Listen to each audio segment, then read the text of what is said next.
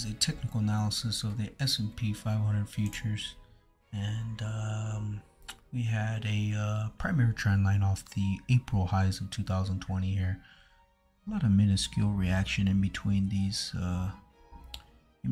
candle and wick sticks, and we've had plenty of reaction to validate it here. I really like it, and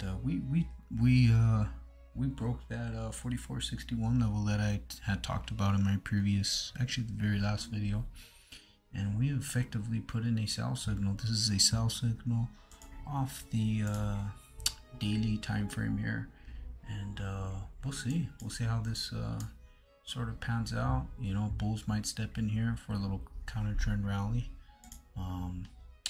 You know, and then you could have an objective entry short right there, right at that 44.61 level. If not, you could start scaling at that 43.57 if we even get there.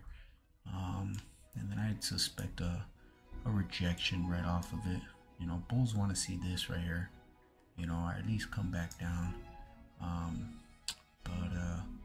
You know, we could see a couple little bounces, and I suspect some pretty good wave of selling that I still you know, for many various reasons that I had mentioned previously. But yeah, we'll see how it plays out. We put in a 3 outside down bearish followed by a falling 3 method pattern, and we broke it. I mean, this is a crack, beautiful looking sell signal, as good as it gets, and I suspect there'll be more downside in the indices to come. Remember, this is the top 500 companies really in the world, top biggest 500 companies of the US stock market, and S&P 500 goes, then a lot of the stocks all over across the board are going to tank too.